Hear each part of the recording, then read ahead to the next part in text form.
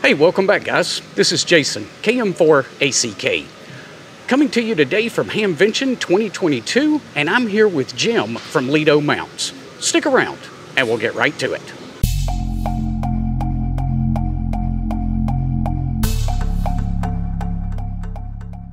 Jim, thanks for taking the time this morning to show us around. And I want to know more about Lido mounts and how I might utilize something like this in the Wrangler or maybe in my wife's Jeep Liberty if I ever talk her into letting me put a radio in there. All right, well, Jason, thanks for getting up early and meeting with us at Hamvention 2022. We appreciate it. Lido Radio Products is designed around making mounting solutions with no holes, so you don't have to basically drill a hole in your vehicle. Okay. So we have a lot of solutions that we've designed so you don't have to drill a hole in your vehicle. But we do have mounts. If you do want to drill it down, you can do that with those mounts as well. But today at Hamvention, we're showing our new LMAX product. Okay. And the LMAX we've created for our customers that we're putting on lots of multiple devices onto our lighter duty seatbelt mount, and it's wobbling all over the place. Okay. So we created the LMAX, which will hold up to 8.5 pounds of devices. So, and you can mount all kinds of stuff on it, but the basic LMAX looks like this.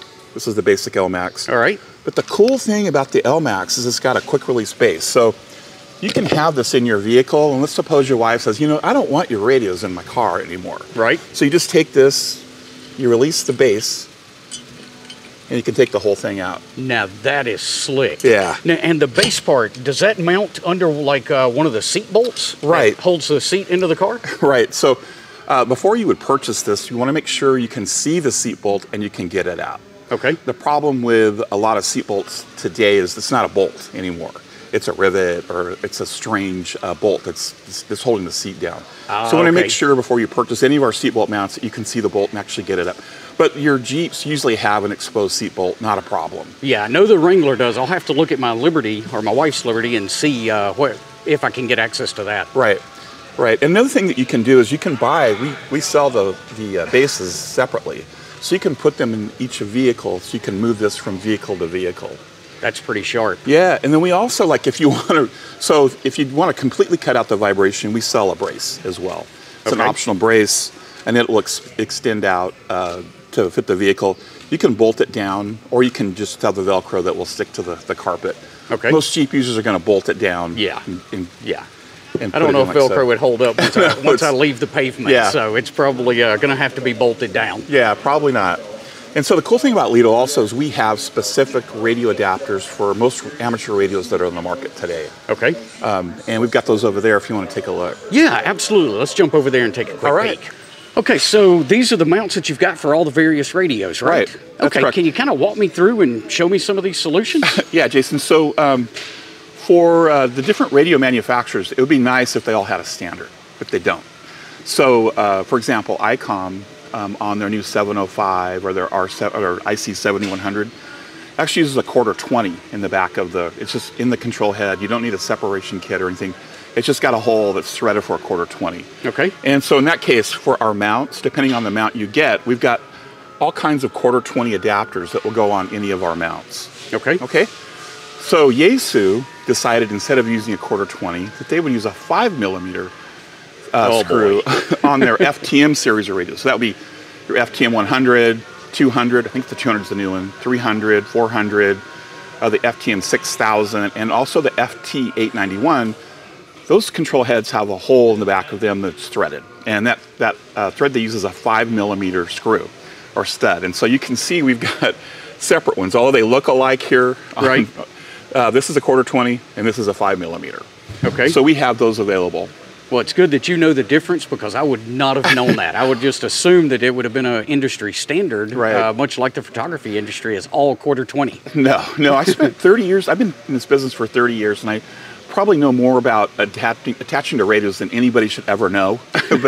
but yeah, so, for example, like Kenwood or the Anytones or the TYTs that are out there, all the small mobiles, those take a 4-hole amps plate. And what we do is we attach to the remote head bracket. So your TYT radios with a remote control, or the remote head comes with a remote head bracket. Okay. And that bracket will attach to a thing called, we call it a 4-hole amps plate, which looks like this. You'll see 4 holes. in these plates. Okay. And that's a standard. It's a 4-hole amps.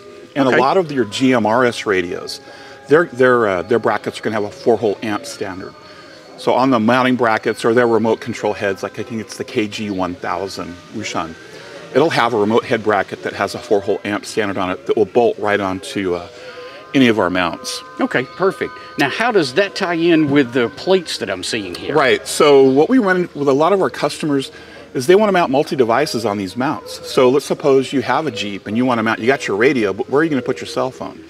So with this multi-device, you can have the cell phone and the radio all on one mount. Okay, nice. So you make, I'm taking it, the cell phone mounts here, and then this is for a tablet? That's correct, yeah. Outstanding. Yeah, so you could have the tablet mount, the cell phone mount, and this mount is called our EXP2 mount, and it's designed to accept a belt clip. So any of your devices that have a belt clip, any of your HTs or portables that have a belt clip on them, right, they would use our EXP2, and the belt clip will slide right down into the top. Oh, okay, cool. The cool thing about this also, if you turn it around, it's got a tab in it, you'll see, and it will accept a button mount from your speaker microphones. So it's kind of double duty. It'll hold a microphone as well as a HT. That's pretty sharp. So yeah. One device that does two different things. That's right. Outstanding. That's right. We have a ton of mounts that are on the market today, and we have adapters for all of those mounts, and they're all on our website.